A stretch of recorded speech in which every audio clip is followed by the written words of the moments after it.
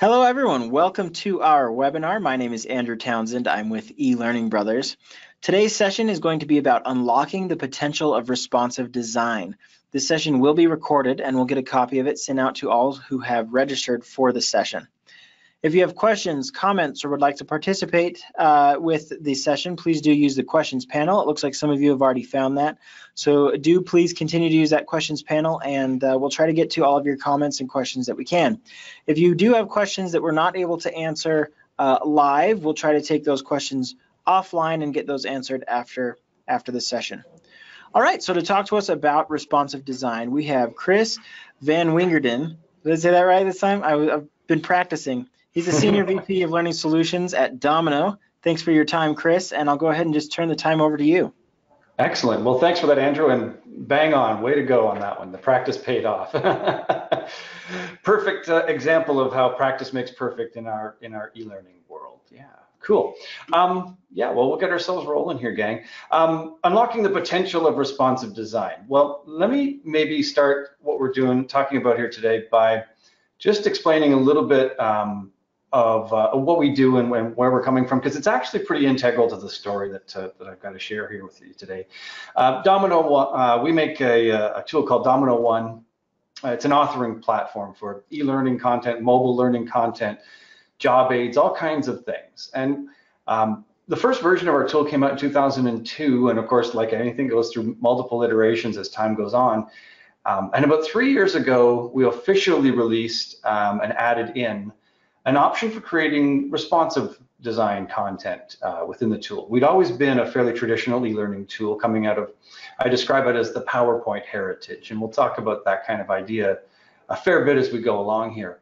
But suddenly, our team had presented us with an opportunity to make content in a whole new way.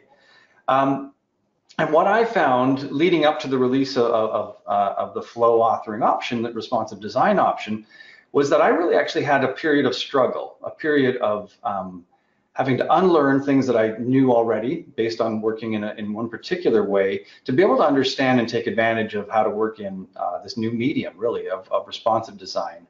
And the changes that it brings forward in the way that you think. But once I got past that, classic light bulb moment, ping, the light bulb went on and I went, wow, if I think a little differently, I learn how to do this thing called responsive design, it opens up a lot more avenues for me for creating great learning opportunities for our clients and for our clients to then help their own organizations as well. So that's a kind of the nutshell version of what we're going to do today. Is I'm going to take you through some of the background of why that was a challenge and a difference for me to start thinking differently, etc., and share some ideas, and then also hopefully give you a glimpse into why it ends up being a very cool thing to actually to undergo and to shift over to thinking in a responsive design fashion. Before we do that, quick pause, another self-promotion. My colleague Brent Schlenker here at Domino, he and I run a podcast every Wednesdays at 9 a.m. Eastern live on the Crowdcast tool called Instructional Designers in Offices Drinking Coffee, #idiotic. And we would welcome you to join us on that at any time. It's also available in all the usual podcasting locations, the iTunes Store, Google Play, Spotify, etc. The audio versions of that. Plus, the recordings are all available on Crowdcast as well. It's non-tool specific. It's about broader e-learning and learning and development topics, all kinds of things, something for everybody every week, and usually a separate guest every week, different topic, etc. So. Welcome you to join us for those sessions or catching the recordings as well. And hopefully you find that valuable and helpful for the work that you're doing in the L&D space. All right, so Andrew, if we could, let's pop up the first poll question there. Let's kick it off with hearing a little bit from the folks who are joining us here today. Sure, so there it is up on the screen. How much of your learning development is currently designed for use on a mobile device? Those responses are already coming in, but those options are none, 25%, 50%, 75, 100%. As just early looking at this, I'm very interested at how many people is 100%. There's a lot of mobile users here in our audience. I'll give you guys about 3 more seconds to poll and participate. You can click right on the screen for that. And here's those results. So I'll share those up on the screen. So 58% of our audience, the vast majority, said none. 25%, oh man, this is gonna be hard, lots of percents. Okay, 18% of the audience said 25%. 12% said 100. So yeah, I mean, there's quite a spectrum, but the vast majority are definitely none. Yeah, none or minimal right now. So, and that's cool to know. That really does help me understand who's joining us here today and some of the things that might have you interested. And part of our conversation here today, we'll start to consider, whether this is actually something that's relevant for you and you should be thinking about. So, very cool. Thanks for throwing that up there. All right. So I want to go back in time a little bit. When we first got given this amazing thing called the internet, and particularly the World Wide Web, being able to surf the internet in a browser, what the web design world did was we basically had we took the things that we already did for designing other kinds of visual communications and kind of applied them then to this new medium that we've been given. So, for more than 500 years, we've been making things for the print medium.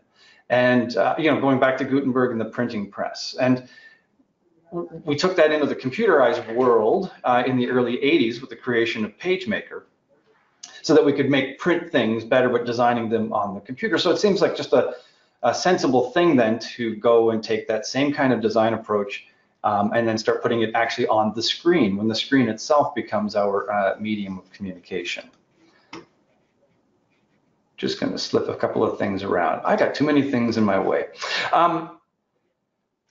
So, there are some key things to think about with the printing world. In the printing world, you always know how big your page is. If it's a newspaper, you're maybe designing for an older style broadsheet, which is a big page, or a tabloid, or it's a magazine with fixed pages, or maybe it's a poster or a billboard, but you've always got a known size that you're targeting. And that's what really constrains and or empowers your design approach. It also means that in that kind of a model, you have a lot of control. You can put something exactly here, in the bottom corner. A lot of the visual tools that we have, Photoshop, et cetera, have actual X and Y coordinates. You can put something at an exact pixel location, and you know that that's going to be there when you then move out into the print world. And it also meant that that's how we designed our websites, was in this model of putting things in the exact place where we wanted them to go. Because we took the idea of the fixed size of a printed page and just said, hey, we have a screen and it's got a width and a height, and that's now our page size. So it might have been 800 by 600 in the early days, and then the shouts of yay when we all got to move up to bigger monitors, 1024 by 768 becoming a newer standard, for example. So we took the idea. The things that we took the design models, the ways of thinking that we had from other media, and applied them then to this new media. And it really did work. It worked pretty well for quite a period of time. The problem was some new things then come along, in particular the rise of the smartphone. And now we have something different. It's got a different page size, especially if you're holding your smartphone vertically and looking at it. So, what do we do? Well, the web design world initially said, well, we'll just make a new page. When someone comes to our website, we'll detect that they've got a smartphone. And then we're going to make a new page, we're going to route them, I should say, to a new version of our website that's designed for that size of a page. So you might have had a fairly traditional, old school, website like this that you would see if you were on your monitor, at your computer, at your desk. But if you actually were going to it on your smartphone, they would actually show you maybe a page that looked more like this. And part of this process at the time as well was making decisions that maybe people on a smartphone didn't need everything that's on the website. They're just looking for something probably quickly, and so a lot of the times the mobile page that you would get was actually led with a fairly simplified menu, and could be in fact quite a bit of a different experience compared to what you would be encountering on the desktop per se. This was a suitable, and at least initially a suitable way to to approach this. We've got horizontal screens and we've got little vertical screens for our smartphones, and we'll give people two different versions of content when they come to our website. Let's pop another poll there, though, Andrew, if you wouldn't mind, and we'll just check in with the folks on our audience here on another question. Sure. How many devices do you use to access the internet in a typical day? Again, you can click right on the screen. As I was preparing this poll, I was remembering how many smart home devices I have. Unbelievable. Well, and you know what? That I was thinking about that as as we were prepping for this yesterday too. I was thinking, yeah, actually the number is probably even more than we suspect now because of the number of things that do actually talk to the internet without us thinking that we're actually using them. So right. Actually, here's those results from the poll. There's 44% say 2, 42% say 3, 9% said 4, 5% said more than 4. Nobody said 1. Exactly. Yeah, that's kind of the fact of life right now, isn't it? That we've always got screens handy, and truthfully, we're probably doing it a couple at a time, right? We might be sitting in front of our computer, but we're still grabbing our phone to do other tasks. We might be watching television, and we still got a tablet on our laps because we're catching up on blogs or news or Facebook or whatever, while the other screen is running something else for us. So not just how many different devices, but even simultaneously different devices, etc. So the recognition of this fact ties very much into then the thought processes that were going through the minds of the web design world as they tried to wrestle with this idea, because the arrival of more than just sort of 2 standard screens also meant that the screen ratios, the display dimensions in the sense of what we would have considered a web page potentially changed. You have tablets that are 4:3 ratio typically, widescreen TVs 16:9 ratio. A lot of smartphones held vertically are 9:16, but if you flip it on its side, it's suddenly a 16:9 ratio as well. So the model the initial model that the web design world used for creating, say, a second version of a website that they would flip you to if you were on a smartphone, becomes a practical, a very strong challenge to try and deal with. You really can't end up making 4, 5, 7 different versions of your website and constantly maintain them, keep them updated, keep them consistent, not overlook things. The opportunity for error in that way becomes really tremendous, and it's just so complicated to try to track and keep all of this in mind as you're working on a website. So the web design world arrived at this idea called responsive web design, and it's a dramatically different way of designing, planning, and even structuring the content in a web page to be able to address the problem of the sheer variety of devices and screens in particular that we might be using to access the internet these days. Before we push a little further along the actual responsive web design aspect of things, I want to just kind of bring us back to the e-learning world, because we've done a similar path that the web design world did by adapting what we're doing to be able to deliver content over the internet. So for the longest time, a classroom would have a chalkboard at the front that the teacher could do something on to give us notes or highlights or information. And gosh, a technological improvement came with the overhead projector and transparencies. And then in the 80s, we took that same idea and it became PowerPoint to be able to do presentations, that were created on a computer and then delivered from the computer onto that screen in the front of the room. And then we largely took this same idea and then called it e-learning by making it something that people would actually run and do on their own. And by we might have more interaction than a PowerPoint projected on the wall, etc. But we were largely moving that idea of a lecture model supported by a visual forward into the earliest ideas that we had for e-learning. And a lot of us still do something and work in tools that are very much from the PowerPoint heritage. A good indication is the fact that we can import PowerPoint to get started in a lot of tools, which is very true for our own Claro authoring option within the Domino One platform. So So whether it's the early web design approach where you'd mock up a website in Photoshop, and then you would hand that over and your dev team would build the website based on everything being sort of chopped up from the Photoshop files, or the model of e-learning using, say, PowerPoint and PowerPoint related tools.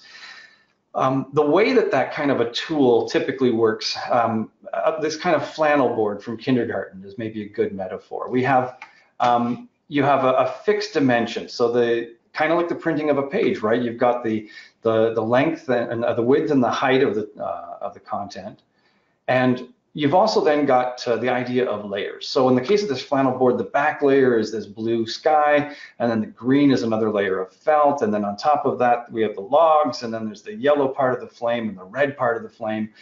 We know this in PowerPoint. We can send things to the back, we can bring things forward, etc.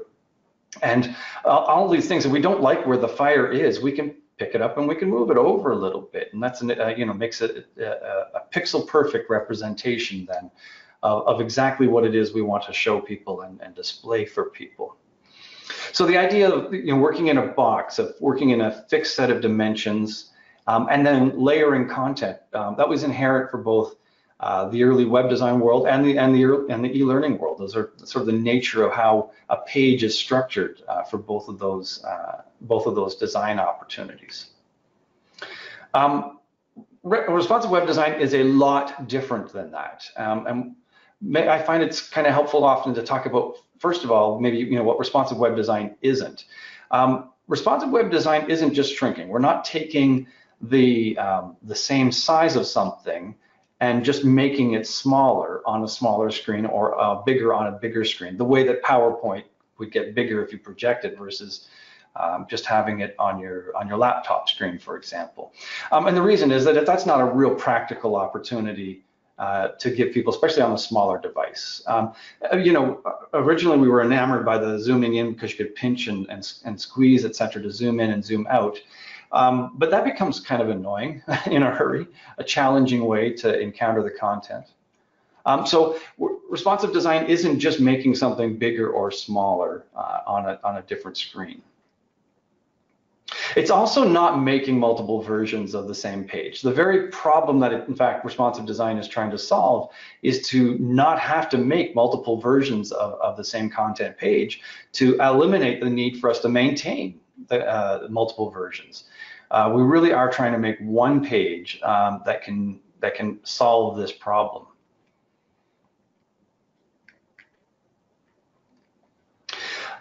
The early thinkers, the designers behind the idea of responsive web design, came up with the idea that responsive web design is so different, but it's actually the way that the internet works. We're used to so much now on mobile devices, apps and such that take us maybe down scrolling, your Twitter feed, your Facebook feed, etc. The flexibility of that kind of content presentation is really just a native way for the web to be able to work. The original coiner of the phrase responsive web design was a gentleman named Ethan Marcotte, and he put his initial thoughts together in an article in a magazine called A List Apart.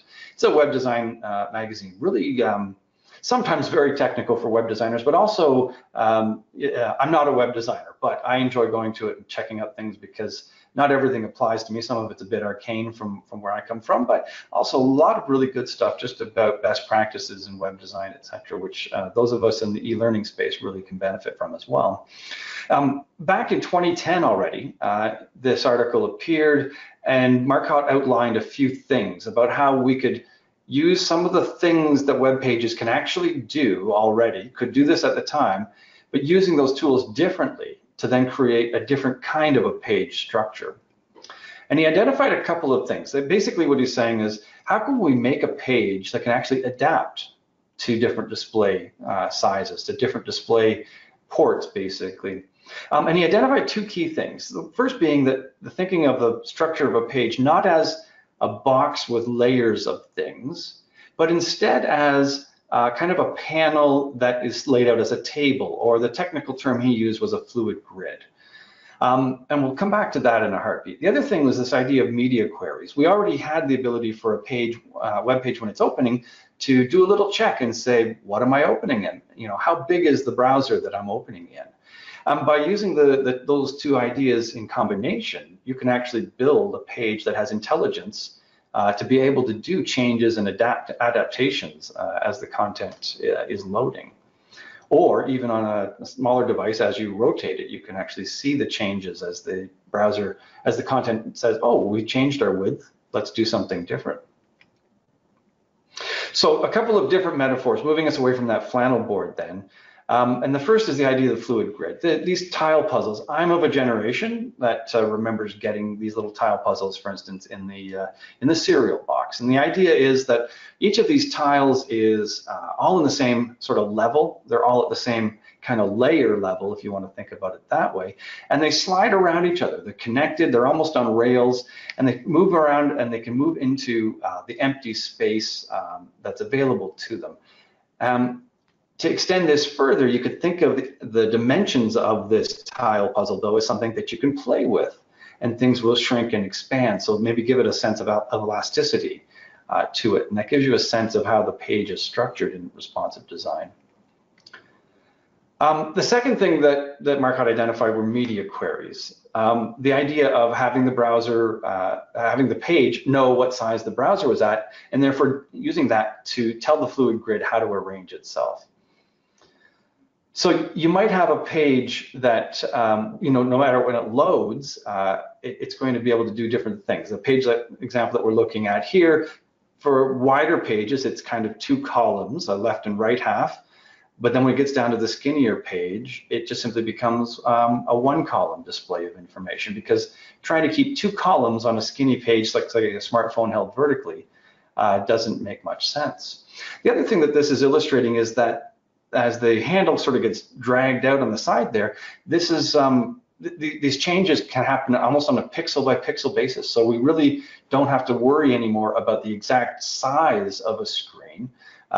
It's the page in a responsive project is going to be able to respond and change no matter what it is. We're not having to say, be exactly this or this. We're saying within a range of X to Y widths, do this.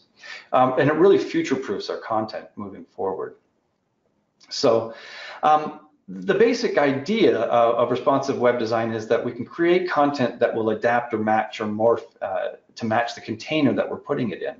The old way of creating web-based content was really like making a block of ice. We'd have a glass, and if we froze the water in the glass, well, the frozen water, the ice, only has the shape for that one particular glass, and it's not very suitable or easy nor sensible to try to put it into another container. It just doesn't fit. Whereas a responsive web design page is actually water. It's fluid, it's liquid.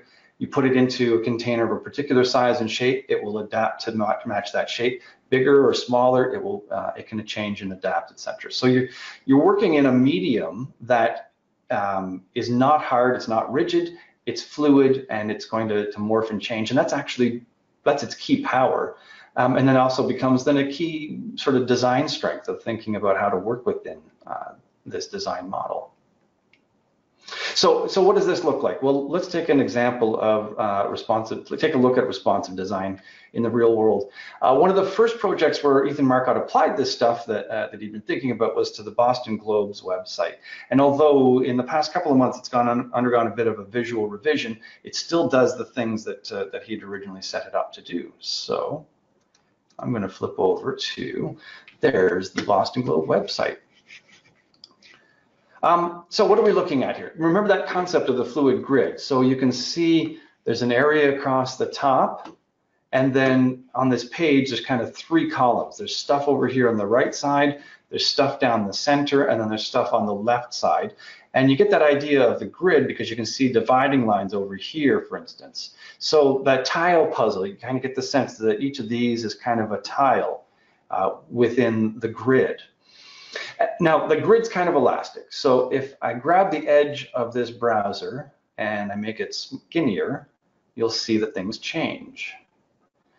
It might just be simply that text might move down. So it's kind of subtle, but if I go a little wider here, the word to in this headline, well, when this column gets skinnier, then it drops down to the next column down. For example, you can see, the different, well, now in that same column over here, we've gone from 4 lines to 5 lines of text because there isn't enough width, so it's bumped itself down. Now, some major things are going to happen. We just lost, for example, this skinny subcolumn in here. It disappeared on us. If we keep going skinnier and skinnier, now we've lost that other third column. Now, nothing's actually, I use the word lost, but we haven't lost them. They've just been relocated to be down at the bottom of the page. So one of the core ideas, with responsive design is that we're not taking things away from the learner. We're just reorganizing them to be better accessible based on, say, our priority levels that we perceive, the information hierarchy that we're trying to represent. Let's go a little skinnier here. There we go. So now we're down to just a single column, taking us down through the content. And as we've adjusted those columns, they've also resulted that the page has gotten way, way longer. We used to have a mantra in the e-learning world and the web design world that, scrolling was bad, but scrolling is, with the arrival of mobile devices, scrolling has become basically a default way to navigate content. Nobody's really bothered by scrolling anymore. So as the page changes and adjusts, it just gets longer and longer because more stuff has to move down. I sometimes describe what responsive design is doing is it's kind of more like working in a Word document than working in a PowerPoint file. If you've got 3 pages in a Word doc, it's all text, and you decide in the middle of page 2 to add an image. So you're going to click in, insert the image, boom. Well, the text that's after that insert point, it just gets shoved down below the image. And the document might now actually be onto the 4th page instead of just being 3 pages. So it's gotten longer. So in some ways, working in responsive design is kind of like working more like in Word than it is working in PowerPoint. Let's swing that back out to the full width there. So the Boston Globe website is a really good illustration of that fluid grid. Because it really is kind of built into this box visual too, and it really supports that idea very, very nicely.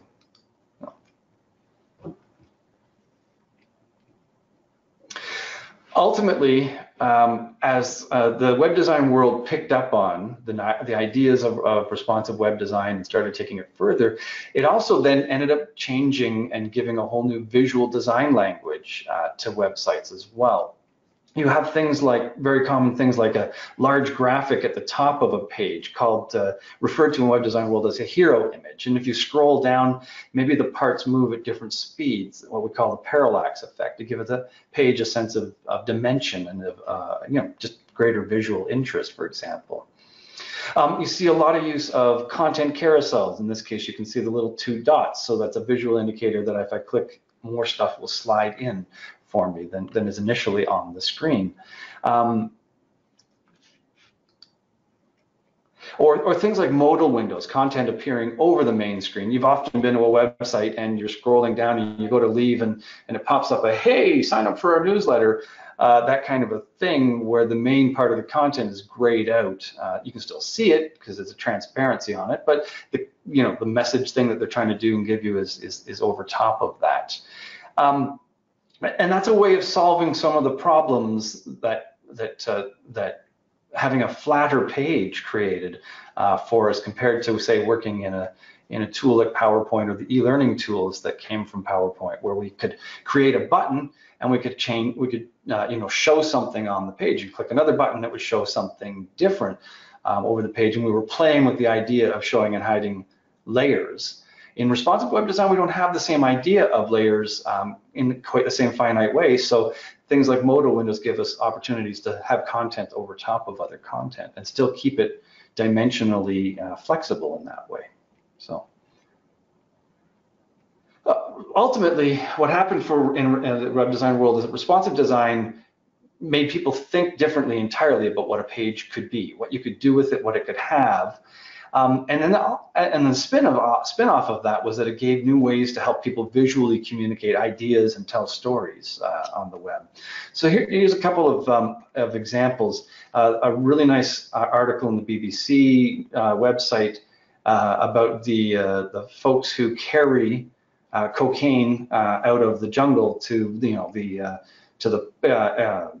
airports, not airports, the airfields, where the smugglers will then take it out of the jungles of Peru. And then The Verge, when the Apple Watch came out, it did a really neat review using a really strong visual storytelling style based in responsive design. So let's take a couple of quick peeks at those. So here's that first article about the mochileros. I know that I'm totally mangling that, by the way. Strong scrolling experience. So as we go down, content is revealed, kind of that parallax effect that I talked about. Other content comes up. You get the sense of the columns or of the grid, because there's stuff on the left and then the visual space on the right. Other things being triggered in their appearance as we scroll down, extra supporting information. And this one's neat, because as we scroll, and I'm continuing to scroll down with my mouse here, but as I scroll, the map area gets revealed. More and more information gets revealed. So a really nice use there of that verticality then as a storytelling opportunity.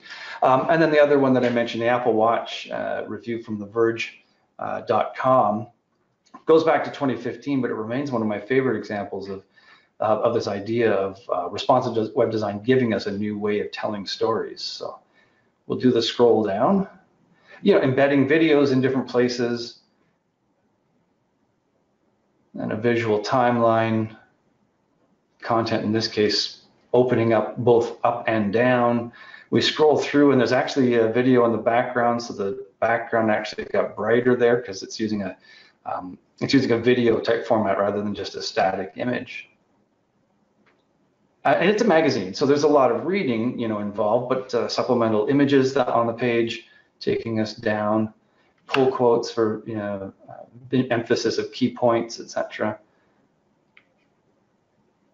And then again, a background video that's actually moving if I stop scrolling, it pauses. So it's the action of scrolling down that's also changing the content there in the background. So, so some really neat visual tools then, that are available in this kind of a model for helping us convey information, present it to people, etc. And those are really neat things that we can take advantage of then, as e-learning designers when we start thinking about this responsive design approach.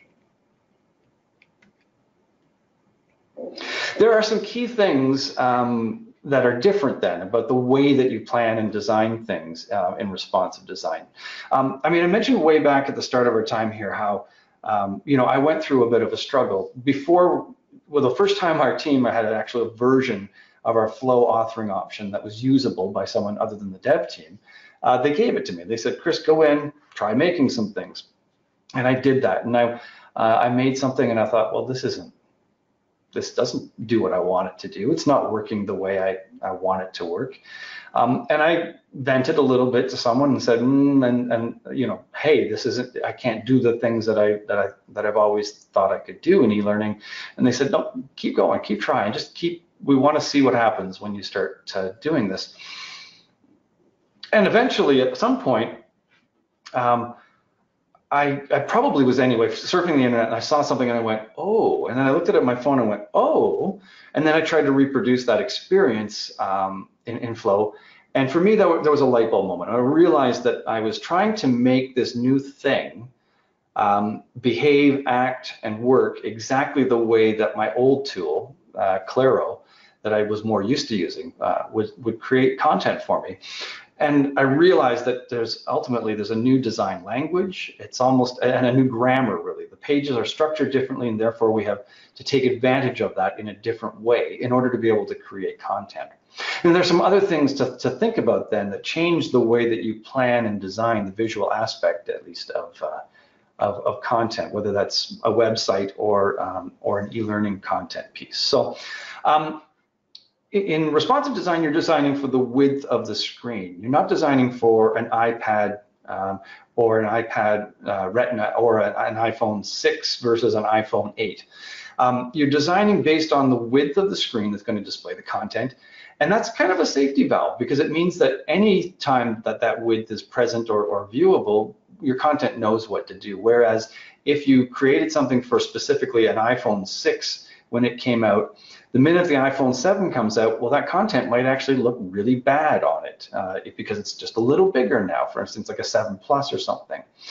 And what happens is you use the different screen widths can be triggers then. If you think from the smallest size of a screen width and then get wider, you can then use, going past what we call breakpoints, different width markers in a sense, to tell the page to do things differently, depending on what you need it to do or what makes a better display experience.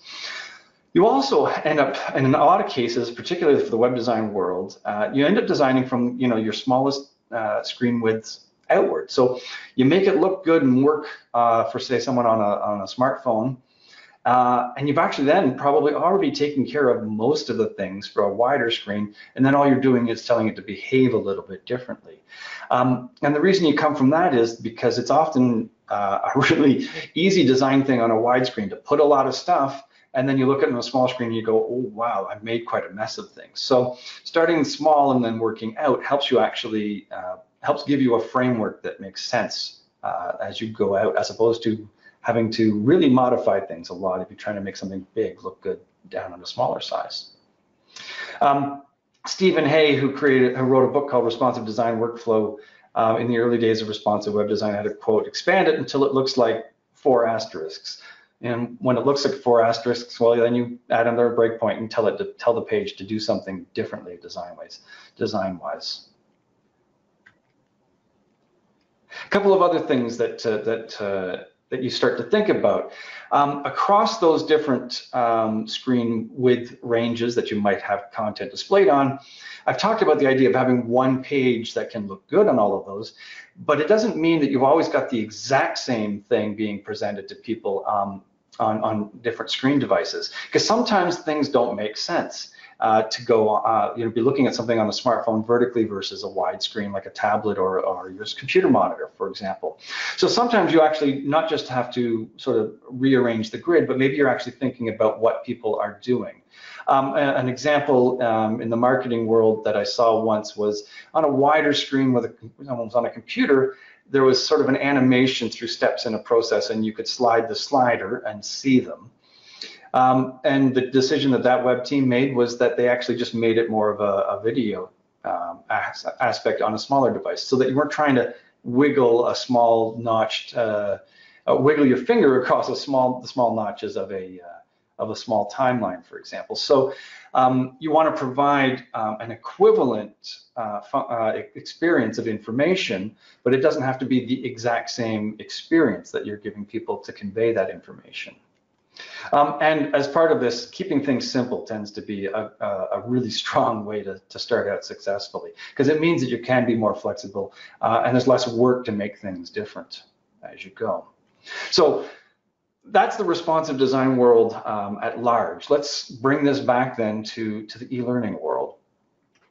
I've got a few examples that will run through different things here. So I'm going to. Oh, I've lost my mouse. There we go. I'm going to make the screen just a little bit wider here again to get us started, and we'll go through a bunch of different things here. Actually, we'll reload that one. I'm on page 2. I forgot that I was playing around ahead of our session. So this first sample is something that I would describe as kind of mimicking a traditional e-learning kind of experience. We have the navigation, we have forward and back buttons, page counter. Off to the left side, there's a menu including an outline that you can see the structure of the content. And the learner is going to go through the content page by page. As I say, kind of a typical e-learning kind of experience. But if they happen to be on, say, a smartphone, what they would see is that the content is arranged, in the case of this section here, vertically, instead of trying to make 3 skinny columns that ultimately look quite, ugly, for example. So the page has morphed or changed depending on how wide a screen we're using to look at the content. We can still certainly do all kinds of interactive things I know I emphasize simplicity, but there's no barrier to being able to create the same kinds of experiences. In most cases, things are very simple and applicable. I have a purpose for why I'm going to page 4 here. And then content within a page can actually also be responsive as well. So not only can this page as a whole change, but this horizontal tab set, when we get down to a skinnier screen dimension, it can automatically turn itself from a horizontal tab set into a vertical accordion menu for a better experience on a narrower device. So there's an awful lot of layers of intelligence that you can build into a page to take advantage of different and adapt to different screen widths that it might be viewed on. Another sample to work through. So this is a sample that takes the idea of a longer scrolling page, and instead of just having it be a way to adapt individual pages, we've taken the whole lesson and put it into one longer scrolling page. So from a navigation perspective, we don't have forward and back buttons, we've got up and down. And the counter is counting the section as we scroll down on the page. And over here, the menu is actually giving us the sections on the page. And as we scroll, you can see the vertical scrolling experience. We have the parallax going with the text there, and its transparent panel rising at a different speed than the background image. Different sections as we go along. There can be trigger animation effects so the things don't feel dry. Using a content carousel. The content carousel is itself, again, responsive on a skinnier viewport. Instead of being left, right, horizontal, content in the carousel will actually switch to being vertical. Animation effects, so as we move down, we're triggering different things. Interactivity options, things like flip cards or using the vertical accordion menu, and then the visual design aspect of having the content background showing through for that visual emphasis there. Another opportunity here, we have a number set of what we call components. So the tab sets and those sorts of things pre-made, very easy to work with. In the case of this timeline component, if you make the page skinnier, it becomes left aligned instead of being centered, making, again, a better experience for someone to try to interpret the information as they scroll down the page. Down to a practice exercise, feedback, etc., and then a panel at the bottom saying, hey, this is all done, and you can see our counter now is at the counter for, sorry, we've counted down through all the eight of the sections on the page. One of the things, though, that for myself as well as our company at large, when we started working with and thinking about and experiencing and playing with Flow as a responsive authoring option, was a recognition that we could make a lot of things then that aren't necessarily traditional e-learning anymore. So using responsive design to create a searchable knowledge base, being able to support people now with content that's not in a SCORM package in the LMS, but existing somewhere else where people can come in. They can use the front page here to navigate to content, or they can do a quick search on a topic. Oh, target pages, that's what I wanted to learn about. And they can go and find the content and information that they need. And the next thing they want to do, they're going to go back and do another search, etc. So a lot of flexibility then. We're not necessarily thinking about courses anymore. We can think about all kinds of other learning content types to be able to support those. Even things like infographics, using the vertical scrolling to help tell people a story initially about optimizing their pages. The purpose of it, using a video to help them understand why it's important. A few reinforcement points here. A bit of proof of what can be different, and then ending that here with a set of lessons then on exactly how to then carry out the types of optimization steps that we would suggest in a variety of different editing tools, our own tool or our Windows editor or Photoshop, etc. So telling the story of why something is important, and then also giving people the actual steps to be able to make a difference in this particular case. And then one last sample to show, this is a bit of a marketing piece more than pure e-learning-ish, but the idea of a comic strip. And it's a great illustration of that fluid grid, right? We've got the the boxes of shapes, and as you scroll down, we're finding out the story, we're tracking through that visually, but we can actually have that content when we get it skinny enough. Boom, now, so instead of being double columned and left and right, everything's been adapted to basically a single column for the story, so the learner can, the user can actually experience it much better on a skinnier device. All right, so for what we found was that we were able to start thinking about making other kinds of learning content beyond just something that we would have called a course and just simply published only as a SCORM package, being able to support people with more informal learning opportunities or just-in-time learning opportunities, or even moving towards the idea of being able to do more performance support related content. So I talked about my own experience of having to learn to think differently. So starting to work in responsive design does bring, for those of us who are versed in PowerPoint and PowerPoint related tools, there's some challenges that we're going to find in thinking differently. If you come from a web design background, especially if you've been to school for that in the last decade, you already know it. And that's what we find is that the teams that have that kind of a background, they go, well, no, this is the way the interwebs works. And that only makes sense that our content works this way. But those of us who came up in the PowerPoint world, or tools that are derived from PowerPoint or related to PowerPoint, that idea of the box and the layers, designing the content, thinking about how to even plan for it, it's a different way of thinking. I sometimes describe it as like learning a second language, because there's a different grammar structure that's going to be the thing that's going to help us give meaning and design to the content that we're making. So you do end up thinking differently. You have an urge in PowerPoint or those type of tools sometimes to just wiggle something over a little bit.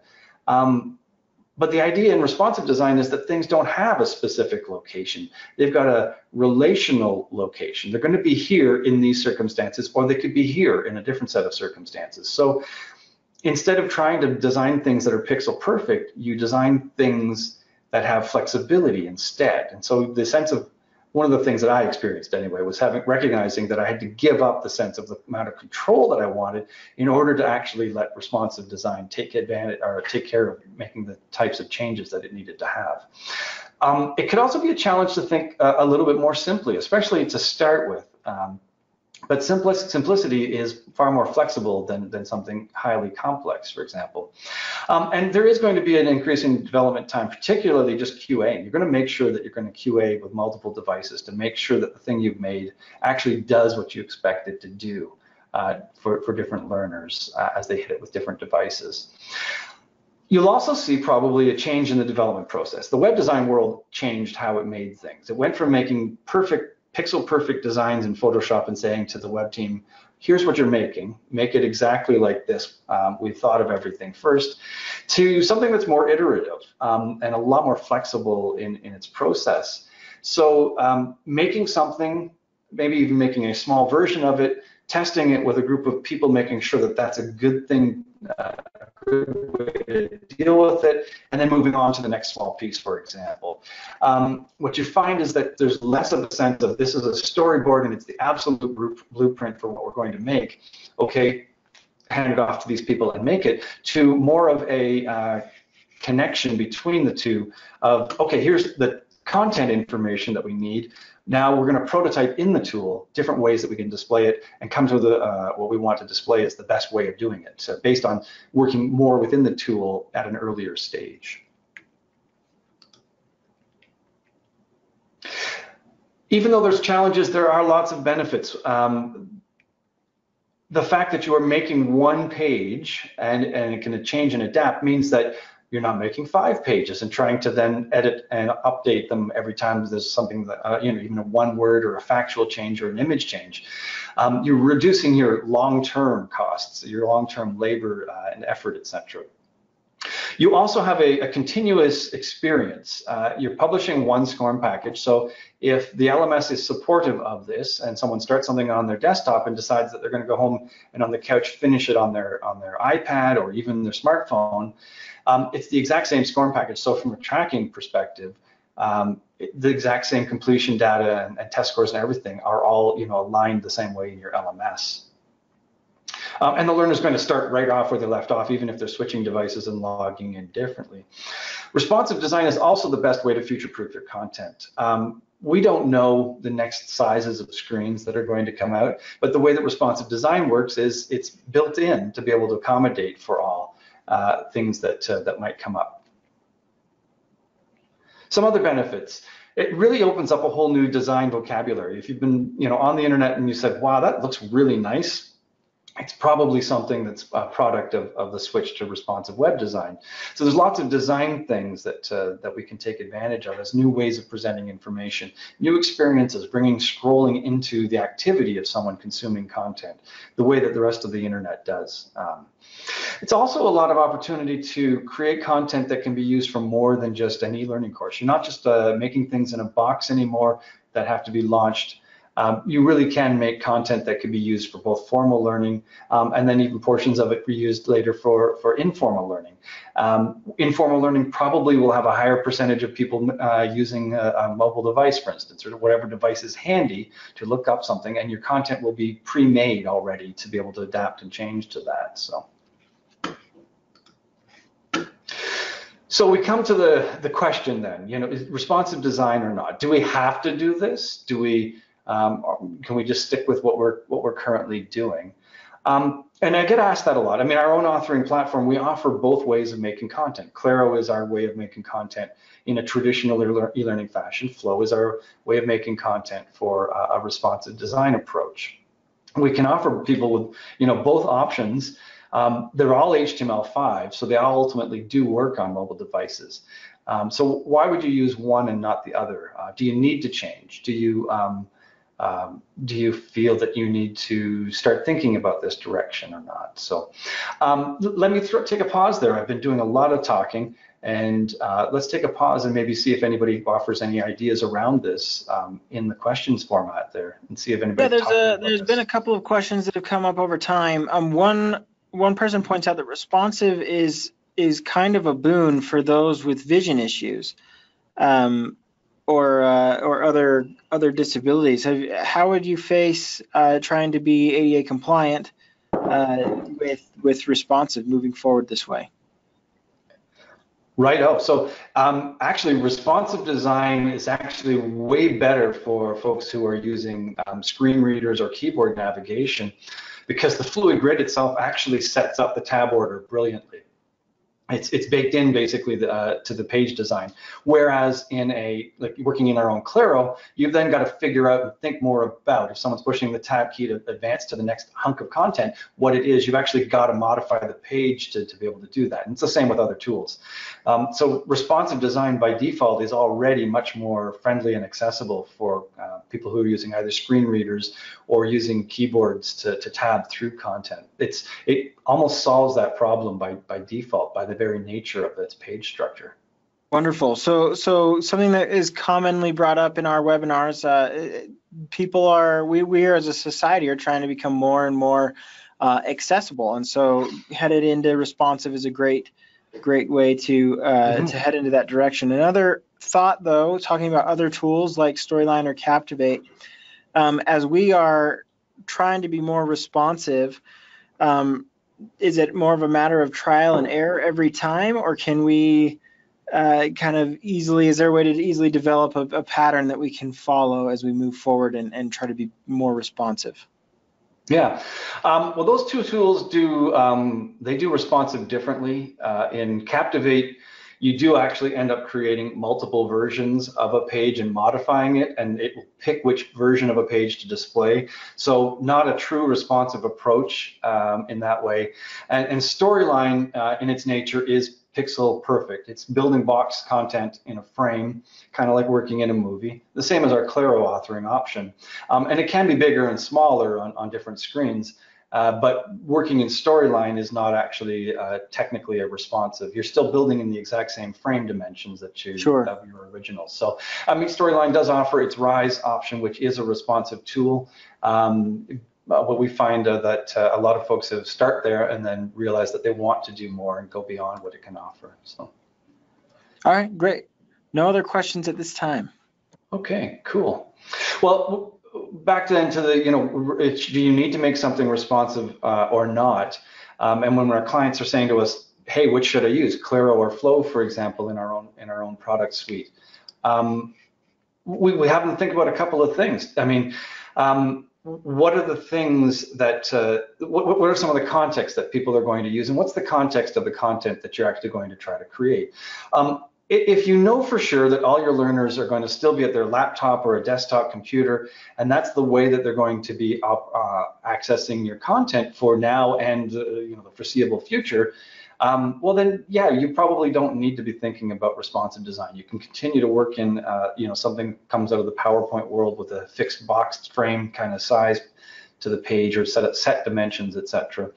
But as people expect to or are able to more and more access the content that you need to create using a mobile device, that really becomes the first argument, or the first reason, the practicality of just being able to present content in a better or more optimized way across multiple devices.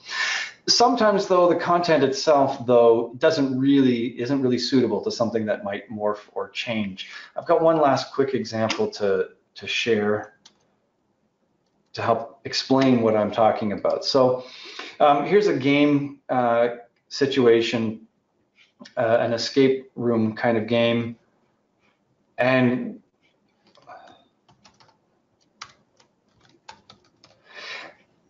it's not made in Flow. It's made in our Claro authoring option, because for something like a game or this kind of experiential thing, we really do require the frame. We can't move things around, because part of the experience of this is that things are actually in their specific location. So there are some content types that aren't going to be easily turned into something responsive, where you are, in this case, we're working in a world that's representing sort of the three-dimensionality of the large world around us by working in by being in a room. So there are still some content types where it does make sense to be working in a non-responsive mode as well. So, but what we're finding more and more as time goes by is more and more of our content teams really are making just the full-on switch, and they're saying, you know what, we don't know what the future holds.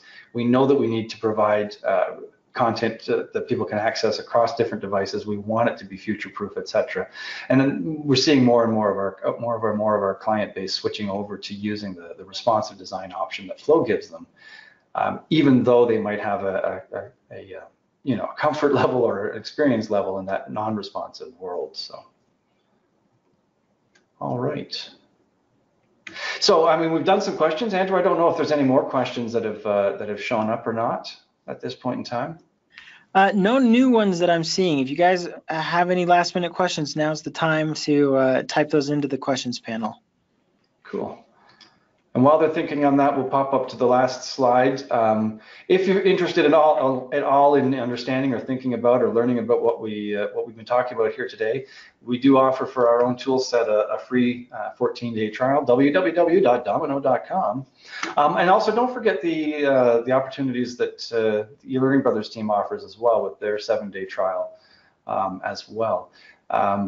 When it comes to working with assets and content pieces like that, totally works in a responsive design model as well. In fact, responsive design makes really awesome use of particularly a lot of things like background images, etc. So. And we've got hundreds of thousands of assets when it comes to icons or cutout people or stock footage, stock assets, things like that. Our customizable courseware team is developing more courses right now, and we're developing them in Domino's tool, Domino Flow. So, we really like that tool, and you can expect to see more responsive courses if you guys are looking for pre-packaged, pre-built, off-the-shelf courses. We've got a ton of those already, but new ones will be coming out, having been developed in Domino Flow. Thank you, Chris. This is great. Thanks, everybody, for joining us. We hope you were able to learn something new today that will help you in your jobs and in your lives. And we hope you guys have a great day. Awesome. Thanks, everybody. Bye-bye.